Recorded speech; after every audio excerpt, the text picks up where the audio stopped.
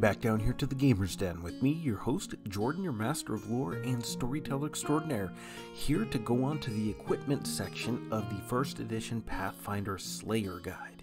Now, as you all know, we've been focusing more on an archery-oriented build. It just seemed like kind of the fun thing to do, and it also seems to be working out alright, but we'll get into that here in a moment. Now, if you're new here to the channel, go on down there, hit the subscribe button, and become a regular member here at the Gamer's Den.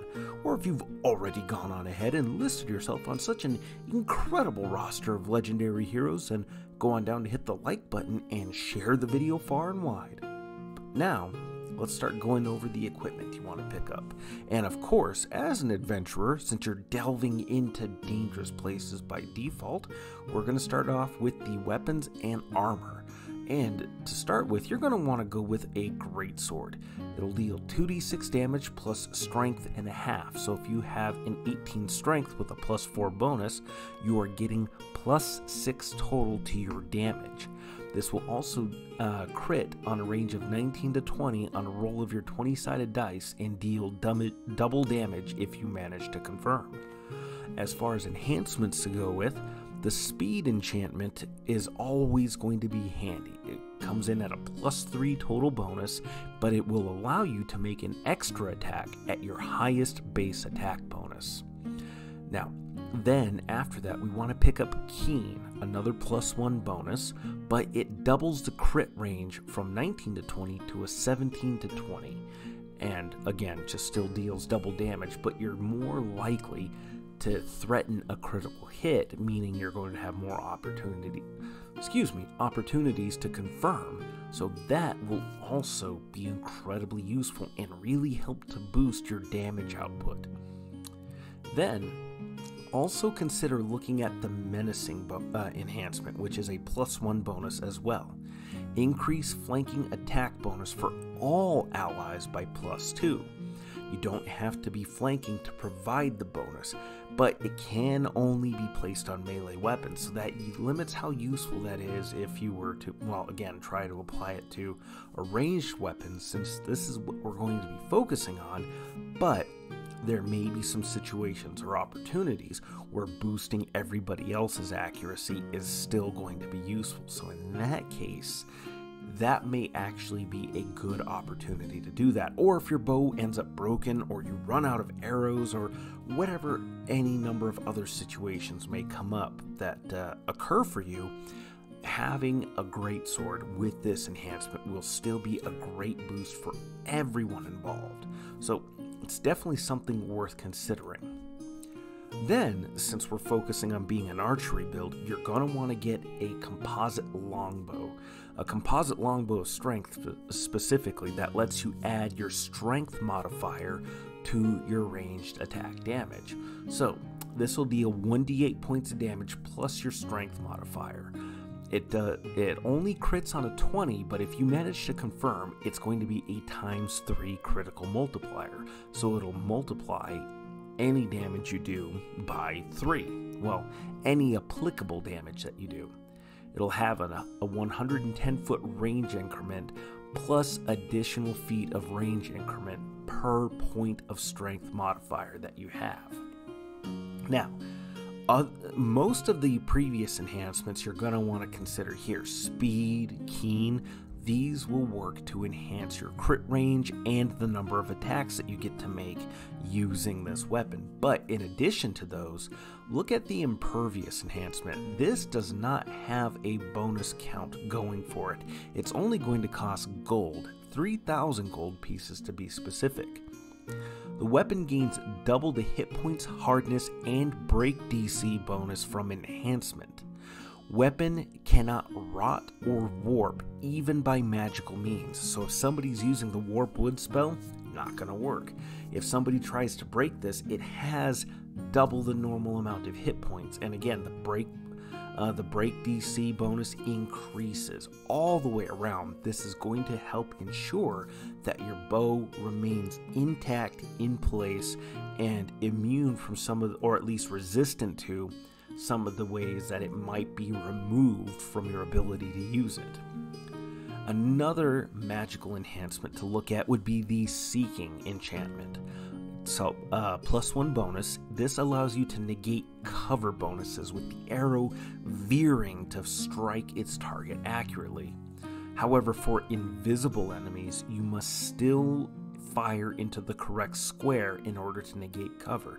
So whatever you can do to pinpoint where the target is actually at will be useful.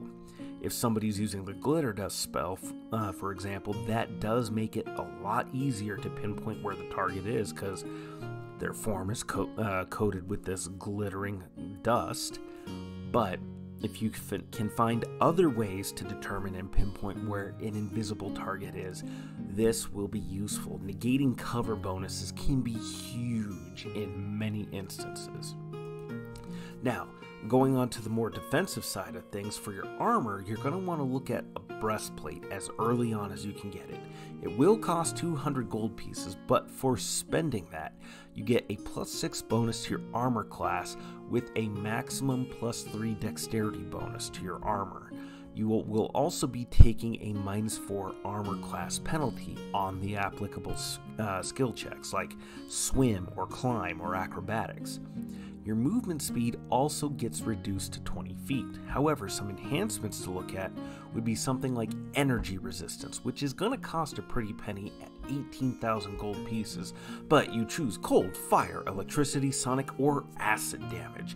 The armor will absorb 10 points of damage of every attack of that energy type.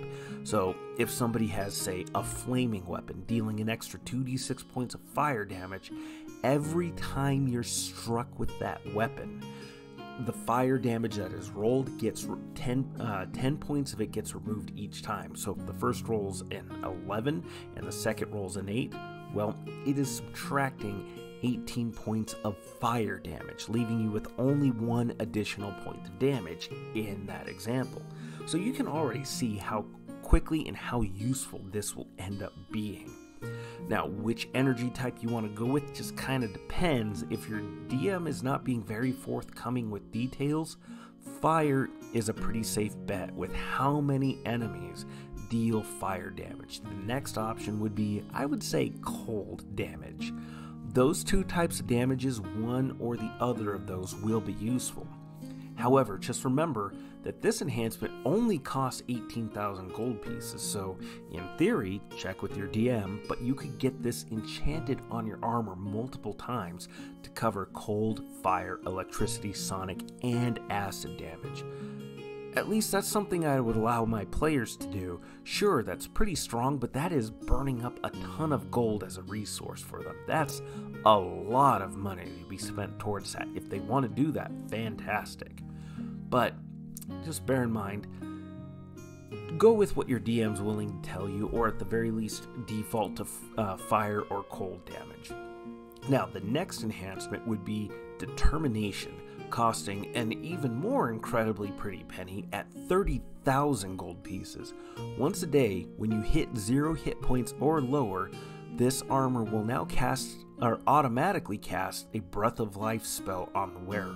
So that's healing going straight to you that can, if it doesn't get you back on your feet, at least gets you into the upper negatives, -1 to -5. Anything but -10 or lower where you actually die. So this will get you back up and on your feet in some of the most dire of situations, and if you're lucky enough to have, say, Heward's Handy Haversack or a healer nearby that can get you healed up, you can quick draw out a potion, gulp it down, or have the allied healer restore some hit points to you and keep you alive and in the fight. The next thing I would recommend is getting one made out of mithril will help a great deal, reducing the armor check penalty, increasing the maximum dexterity bonus. Those things will be very, very useful to have, as well as just getting it enchanted in general. A +3 breastplate will do a lot more to protect you than just a basic Mastercraft breastplate.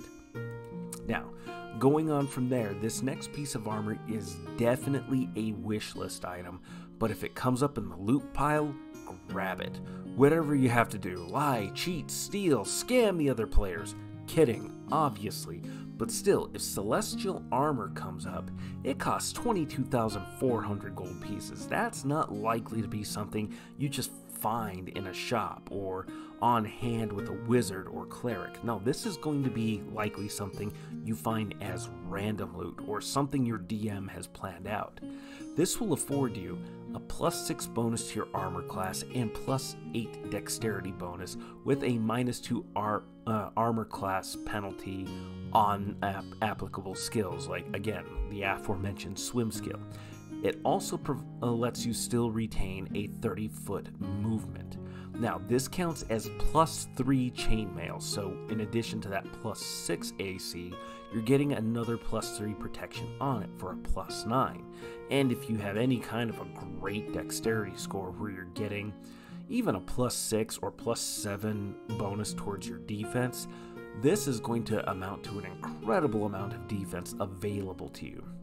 This also counts as light armor, and the wearer can use fly on command once a day, as per the fly spell. But again, this is very much a wish list item to grab it if you see it. If you happen to have the money or have to take out jobs or a loan to pick this one up, this will do so much to keep you alive and help you, well, assuming the DM is rewarding you financially, your character financially. This will allow you the means to be able to pay back that loan fairly reliably, because you're going to be alive to accrue the funds necessary to do so. So, absolutely, pick up Celestial Armor if you have the opportunity.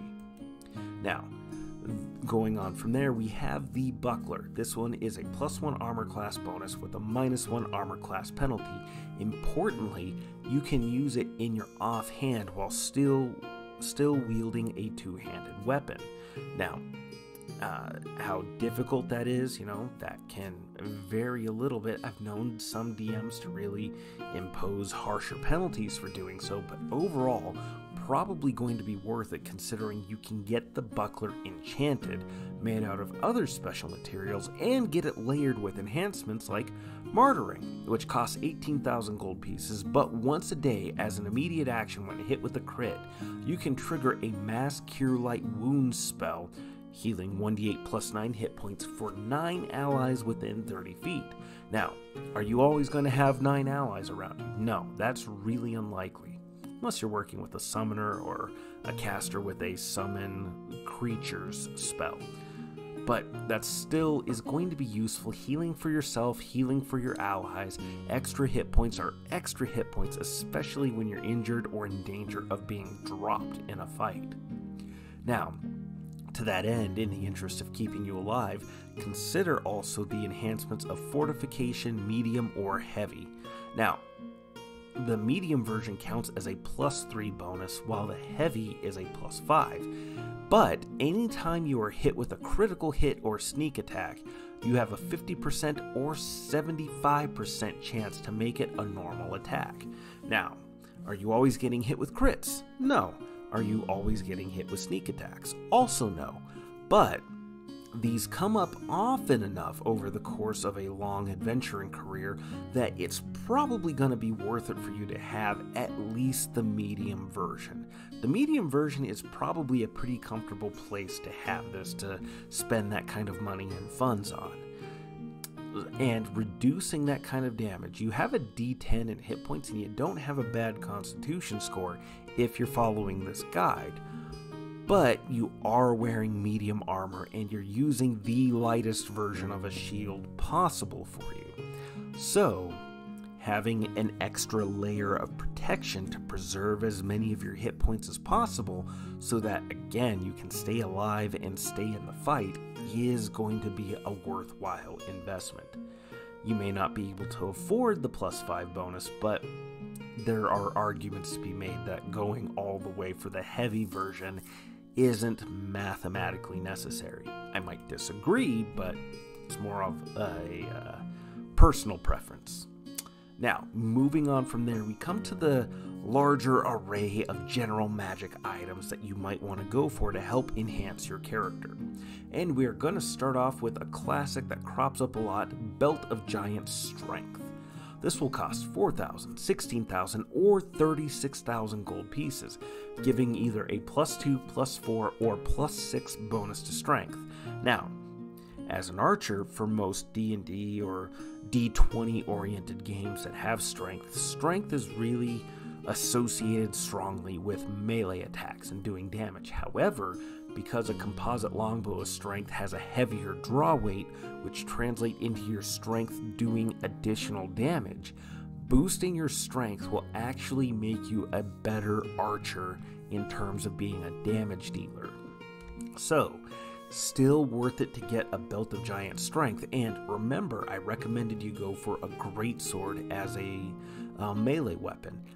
This will work well with a two-handed melee weapon, because remember, two-handed melee weapons give you a strength and a half bonus to your damage. So whatever your strength modifier is, you get that plus another half of it to your damage overall. Also, consider looking at a belt of physical might, also another wish list kind of item, because it costs 10,000, 40,000, or an incredible 90,000 gold pieces, but it gives the same bonuses to your to multiple stats. In this case, you want to go for strength and dexterity, giving you a +2, +4, or +6 bonus to both of these. So a bonus to your dexterity is a bonus to several relevant skills for you, to your initiative, to your defense, to your reflex saves, to the number of attacks of opportunity you can make using combat reflexes. This also affects your ranged attack modifiers. So, this can be an incredibly worthwhile investment, and is definitely something worth grabbing if you can do so. Moving on from there to another expensive item, but still, if there is anything to outpace a Belt of Physical Might, or a Belt of Giant Strength, it would probably be Sniper Goggles. Costing 20,000 gold pieces, this lets you make a ranged sneak attack at any range. And if you are within 30 feet, you gain a +2 circumstance bonus to damage on each sneak attack die. So if you have 46 dice, that's a +8 to your damage right there, on top of what you can roll with the dice, which might be 4, could be 24. So you go from 12, you go to a range of 12 to up to 32 potentially. So that really boosts the average damage that you can do. And even then, even if that's not what you're doing, just off of the flat sneak attack dice, if you're not within 30 feet, at any range you could be applying your sneak attack dice with your ranged attacks. That's massive. That's a great bonus to your damage all the way around right there. So definitely Sniper's Goggles are going to be a great grab for you to have access to if you can get it. Now, moving on from those, we come around to the Floating Feather Token. The Feather Token magic items are great. This costs 450 gold pieces, relatively inexpensive compared to everything else we've looked at. One creature weighing a maximum of 200 pounds can use this to fly for 1 minute at a 30-foot speed with an average maneuverability. So being able to fly is just that. It's maneuverability, it's positioning, it's being able to get around battlefields and hazards, negating cover bonuses in some instances. Having a couple of these on hand can add a great layer of utility and mobility to you and your party for a wide variety of situations, not all of which necessarily have to do with combat. So, a great item to have on hand. Next though, especially for an archery build, Efficient Quiver. An Efficient Quiver will be great. It will cost you 1,800 gold pieces, but the first pouch out of 3 on the Efficient Quiver hold 60 arrow-shaped objects, which does include wands. The second pouch holds 18 javelin-shaped objects, which does include many rods, meta-magic rods. And then lastly, the last and final pouch holds 6 objects, the general size and shape of a bow, which can include spears or other kinds of polearms. So, or magic staves is another example. So this is just a great piece of utility for you to have, No archery-focused class should be without it. Hell, no wizard should be without it, to be honest. Next, we have the Ring of Protection. It's a classic that any class can make use of, but it will run between 2,000 to 50,000 gold pieces. Now, the +1 variety costing 2,000, those you might find in the occasional shop. A +5 costing 50,000, you're unlikely to be able to purchase, because who is going to give something that valuable up? This gives a +1 to +5 deflection bonus to armor class. So this is on top of your shield bonus, your armor bonus. That's another great boost to have. However, there are many magic rings out there, all of which with powers, none of which to be used lightly. Moving on from those, a unique item I came across is Soul Soap. This will cost 200 gold pieces, by far the most inexpensive item here. This allows an extra save against mind-affecting effects for those creatures that might be under influence of them. Now, will this work for you? Not really. Not unless your allies have access to this and are able to wash and bathe you using the soap. This can be great though for undoing damage done to NPCs, to any number of people that might be suffering some kind of ill effects, like the Nightmare spell or Confusion or any other spell that is mind affecting. It's addling them, it's impacting them negatively in some fashion. This can help you get around that, especially if you don't have a spellcaster that can undo the damage for you already. Then we come to another classic, the Cloak of Resistance. This will cost anywhere between 1,000 to 25,000 gold pieces, and it's another item any class can appreciate or use, because this gives a +1 to +5 resistance bonus to all of your saves. So those will saves that you're not great at, +3 bonus. That stacks with other bonus types, other non-resistance bonus types specifically. So, the Cloak of Resistance is absolutely something to hang on to. Even if it's a hand-me-down from another player and it's just a +1 bonus, this is still going to be worthwhile to have on hand. And then lastly, we have the Scabbard of Vigor, costing an 1,800 gold pieces. This can give a +1 to +4 enhancement bonus to your stored melee weapon. So, let's say you are lucky enough to have a couple of great swords on hand, including, and then we also include your composite longbow with that. Well, that extra great sword, that's a lot of equipment to enchant, to enhance, to improve through arcane magic means. The Scabbard of Vigor lets you have an extra stored weapon that you can apply enhancement bonuses to, because there's enough creatures out there whose damage reduction can be overcome by an enhancement bonus, just having a magic weapon.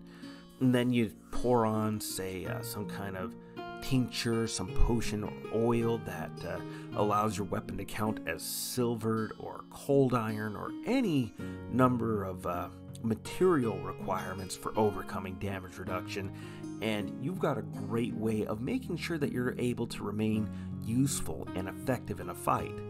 Though at that point, if you've lost your bow and then the magic greatsword that you probably have on hand in order to participate in a fight for just such dire instances, if you're having to draw a greatsword from the Scabbard of Vigor, things have probably already gone massively wrong. But those are the moments that you get some of the greatest stories, where you triumph against those kinds of oppressive, seemingly impossible odds. Definitely worthwhile to have there. But what do you think? Go on down to the comments below and let me know your thoughts. Did you like today's video? Did you dislike it? Let me know your thoughts in the comments down below. Hit those like or dislike buttons and we'll engage in discussion. And remember, if you're new here to the channel, go on down there, hit the subscribe button, and become a regular member here at the Gamer's Den. But with all that said, I've been your host, Jordan, your master of lore and storyteller extraordinaire. Thank you all so very much for your time, and you all have yourselves a good night.